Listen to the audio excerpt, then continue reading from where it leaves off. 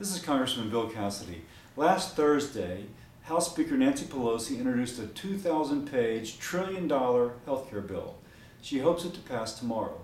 I'm posting a daily video blog to expose key elements of Ms. Pelosi's bill, contrasting them with Republican alternatives that cost less and are more effective. Today, the Department of Labor announced that 190,000 Americans lost their jobs in October. This brings the national unemployment rate to 10.2%, the highest unemployment rate since 1983. Speaker Pelosi's bill will impose $730 billion in new taxes on businesses and individuals.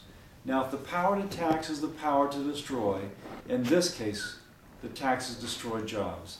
Using the same methodology as Dr. Christina Romer, who was the chair of the White House Council of Economic Advisors, Speaker Pelosi's tax increases will destroy over 5 million American jobs. Because Speaker Pelosi's bill does not lower health care costs, long-term, the economy suffers even more. Real reform lowers health care costs. Real reform will not require $730 billion in job-killing taxes. Real reform lowers costs by empowering patients.